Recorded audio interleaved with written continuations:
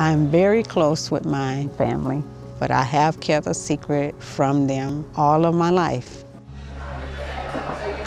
Mainly, I dodge these kind of restaurants because of the menu. There's no picture for the food that you want to order. What's the best thing you have? Oyster sampler, which is going to be right here on your menu. I think I'll try it. Try that? Okay. Well, I can go ahead and get that ready for you. Shouldn't take too long, okay? Thank you. My pleasure.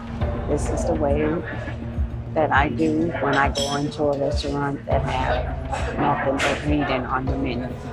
I just order whatever the waitress tell me about. I have a secret.